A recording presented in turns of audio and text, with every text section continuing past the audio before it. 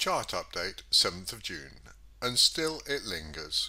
At a time when we should have been able to celebrate brushing off the virus and recalling the follies of the ex-Johnson government, the people continue to linger in Terrorland. Note to censors, we use only government data. If you have a problem with the results, speak to the government. I see, thanks to a viewer sending it to me, that Ferguson has published a paper estimating how many lives lockdown has saved. I shall be submitting a counter paper showing that not one case was avoided, not one life saved. I look forward to debunking this product of their hubris. Other than that, a raw and standard update this week, deep into dismantling the legitimacy of the core epidemiology models. I never imagined I would have to do such. All I wanted was to take a peek and see if their model with a wider trailing edge was a good fit. And then I started to see the flaws and the nonsense. Exponential built into the model. No escape. Dial in a population. That's how many people get the virus. Unreal. A model that isn't accurate but massively exaggerates versus normal figures. Isn't worth the bytes it takes in cyberspace. A parrot. It doesn't discover or reveal anything. It merely returns back to you the assumptions you put into it. Any one of the flaws should have disqualified the model, and yet nobody notices, and the models are supported and embodied in code and analysed as though they're real and the Holy Grail, instead of deeply flawed fantasy machines. It is the most depressing and disheartening experience to find that the science of epidemiology is no more than snake oil, and the models, extant long before Covid-19, are tailor-made to support falsely exaggerated threats to scare people in their homes. When Gates said grow exponentially, and if we'd kept on going to work travelling like we were, that curve would never bend until you had the majority of the people infected, he was merely stating what the core epidemiological model shows. It is false, but did he lie, or did he merely quote a lying model? He may indeed have an agenda. He may indeed be behind a great deal of the nonsense. But so is the scam and charade of epidemiology, the science that relies on and believes in these models. Put in the population, that's how many people get infected. No, but it's in the model, and so it's true. We are deep into a post-democracy world. The people continue to sleepwalk through a land of terror from Covid-19, terror from rioting, and the white-collar middle class, who are the ones who should have rebelled, instead tut-tut at the sad events. So much falsehood and so few, our viewers, who get to see the entirety of it. Well-meaning people trying to explain the UK figures or US figures or Sweden without understanding the charade. It is like Dark City and The Case. There is no case. So here we go. Italy, as always, leads off, down to 10% of peak, but also taking its time to die. Still, 20% of overall mortality, and you'd think people would be celebrating. Are they? Rest of the world, starting with Africa, and for a true world tour, check out the video of the same name. No narration, but a valuable insight nevertheless. Algeria, lingering, but at less than one death's day, Covid-19 deaths expressed as a fraction of a day's normal deaths, not even close to being a crisis. South Africa, likewise a fraction of a day's deaths, but after that early success, it's just in a remorseless climb. We'll just have to watch and see when it deigns to curl over. A while since we needed that key concept. Zambia, 0.0 days deaths, which means less than 0.049 of a day's deaths. Not really an issue for them then. Lucky them. The Americas and Barbados leads off with a non-event, one death day, and it's over. Brazil, and a country that's almost worrying, in that it's a multiple of Hubei at 2.9 times deaths, 6.2 death days, though overall is a tiny fraction of normal mortality, 7.8%. Canada, at 8.1 death days and 3.8 Hubei, a normal agenda country comparable to a core EU country and with a strangely lingering deaths resurgence. Real, still a tiny fraction of normal mortality. You'd wonder why this was an issue. Ecuador, like Brazil, a non-aligned country, yet with 8.1 death days, a tiny fraction of normal mortality. A real issue, but not a significant one. Mexico, somewhat likewise, and still steadily climbing to European levels at 1.7 Hubei, but again a tiny fraction of overall normal mortality. An issue, but by no means a serious or critical one. And the USA, too busy rioting to notice that the virus went sideways at peak. Memo to self: investigate whether viruses track their progress and understand the concept of peak. No? Oh well, agenda then. Austria and what passes for sanity in Europe? 3 days, still 15 times worse than the Far East, but 3 days mortality and overall 3.2%? That isn't an issue. It's a footnote on page 3 or page 7. Whereas Belgium, remind me, what's in Belgium? Oh yes, EU HQ, and gosh, is that 33 death days, 16 times Hubei, deaths per day reaching over 100% normal mortality, nearly 40% overall. Wow, a virus hotspot, or an agenda hotspot. You decide. Croatia, meanwhile, free of the EU, has a day's deaths, barely visible overall, and daily mortality at 1.3%. How lucky to be non-aligned with the US, EU, UK.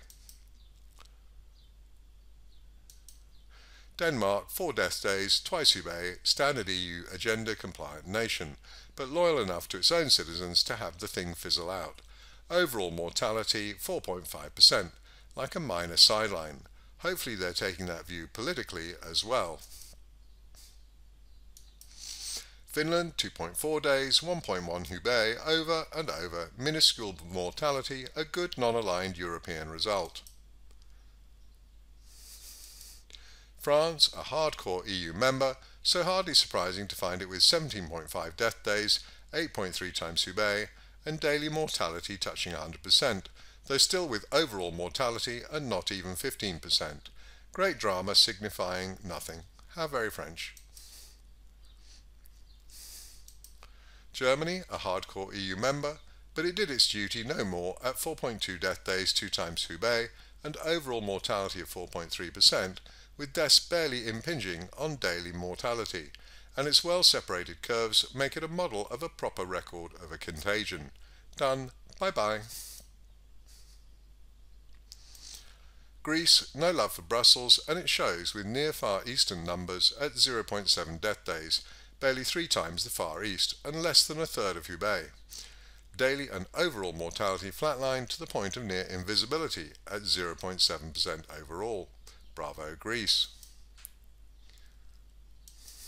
Hungary, not a core EU member, 2.2 death days, 1.1 times Hubei, good by European standards, overall mortality barely noticeable at 2.5%, a small item in the least read section of the newspaper. Iceland scared us, but it was just testing. 1.1 death days, 0.5 Hubei, 1.3% overall mortality. A non-issue, well handled. Ireland, finished curves, which is great, 13.6 death days, 6.4 Hubei, not nearly so great. A loyal EU subject. Varadkar sounds very Irish, just saying. Even so, still only 14.4% of normal mortality. Malta, 0.7 death days, near Far East at 0.3 Hubei, 1.1% overall mortality. Another non-issue, well handled. Netherlands, right next to where? Brussels, EU HQ. So, 14 death days, 6.6 times Hubei, and some significant 50% daily mortality, but still overall 14%. Like, we tried, but just couldn't make it serious enough. Sadly, it was enough to fool the public. Norway, one of the earliest participants, always a good performer, and 1.8 death days, not even Hubei. Overall mortality minuscule at 1.9% and barely noticeable mortality on a daily basis. Not such a core EU member then. Poland 1.2 death days, 0.6 Hubei, overall mortality 1.3%, barely registers.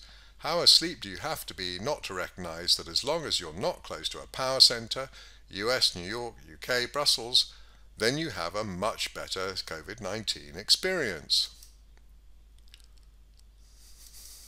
Portugal, a pretty standard loyal EU level at 5.8 days, 2.9 Hubei. Look at the implied death rates, a bit high, what? Still, overall mortality 6.6%. How on earth did they sell this as a crisis? And now what? Sneaky sideways move in cases and deaths. Is it real? Russia properly curling over at last, long time since we needed that phrase, at around Hubei levels. Spain has implemented the agenda with enthusiasm from all reports. High daily mortality, but it's got completed curves pretty much. 322% lagged death rate. Maybe should have read the memo on letting cases build before stuffing deaths.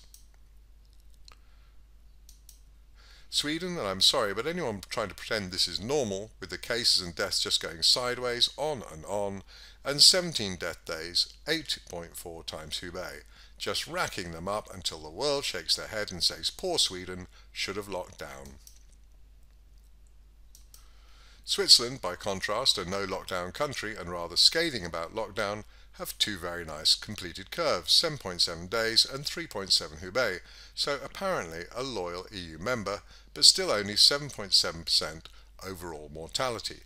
Difficult to say, it's an existential crisis. Turkey, not a core EU member, so no surprise at 2.2 death days, 1 times Hubei, and minuscule overall mortality at 2.5%. Like I say, if you can't see the connection to being a core EU member, sad. Media blind or obeying orders. And the UK, again 24 days, 11 times Hubei, and the virus spotted it was at peak and went sideways. High daily mortality, and yet with all the stuffing still hasn't managed more than 24% overall mortality. And again, nobody notices. Welcome to post-democracy Britain. What a pleasure to get to the Far East, far from the agenda. Reminds me of On the Beach, except it seems politicians have enjoyed exerting their power in Oz and New Zealand. Still, 0.2 death days, 0.1 Hubei, 0.2% of overall mortality. Fair dinkum. China is really Hubei, 84% of cases, 96% of deaths, but it's a reminder that anyone who talks of China rather than Hubei hasn't bothered to do their homework. Indonesia, climbing but curling over. Somewhat nostalgic saying that, not a material threat at 0.3 death days. Japan finally sorted and headed back down, nearly done in cases and deaths, with 0.3 death days, 0.1 Hubei. How strange that the West finds it so hard to emulate the Far Eastern experience. Different agenda? Korea flatlined a long time ago before this even got started, over here. Strangely, no lesson learned from this no-lockdown nation that respected its people too much to implement such a strategy. Its words. Malaysia, done and dusted a long time ago, 0.1 death days, 0.1 times Hubei, which must be 0.05 rounded up. Flatlined on overall mortality, all these Far Eastern nations, it's like they're experiencing a completely different virus. New Zealand, 0.2 death days, 0.1 Hubei, overall mortality 0.2%, and yet still their politicians playing silly buggers. Better though than our version. Philippines, a rare rising Far Eastern nation, but at 5 or 6 deaths a day, not exactly a crisis, is it? And that's normalized versus 2464 deaths from other causes every day. Singapore, a city-state, a bit of a contrast with the city and state of New York. 0.2 death days, 0.1 Hubei. Last time I checked a while back, New York City was on 100 days, 500 times worse than a similarly crowded city. Same virus? Sure. Thailand, done so long ago, its daily deaths no longer show, both curves completely over. A bit of a contrast with its cousin Sweden. 0.0 death days, which means less than 0.045. Flatlined on overall mortality. Vietnam, always a pleasure to leave the Far East with a country that had a death, then cancelled it. Last region, loosely the Middle East, Central Asia. India still climbing, gently curling over. Fond memories. A more innocent time, not a threat at 0.2 death days. Iran looked good but found a new outbreak. One of the rare second outbreaks, though actually closer examination reveals many countries are composed of multiple mini outbreaks. Second wave, more like a few ripples, an almost European result at the moment. Iraq also looked good, only to relapse and accelerating higher. Extremely low levels, 0.3 death days, but will be nice to see it back under control.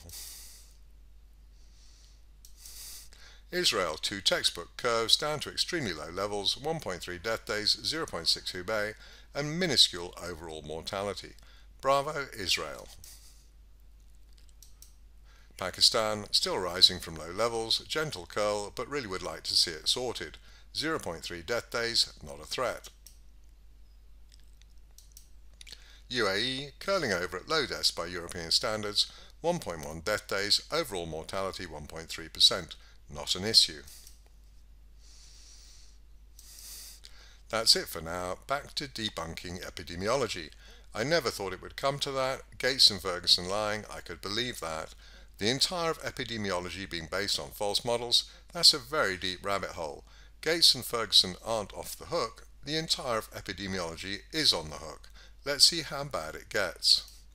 I'm Andrew Mather, a 60-year-old Brit, mathematician, financier, technologist, husband, biker, pilot, healer, whatever. Feel free to get in touch, andrew@peerlessreads.com or andrew@amather.com. Either should get to me.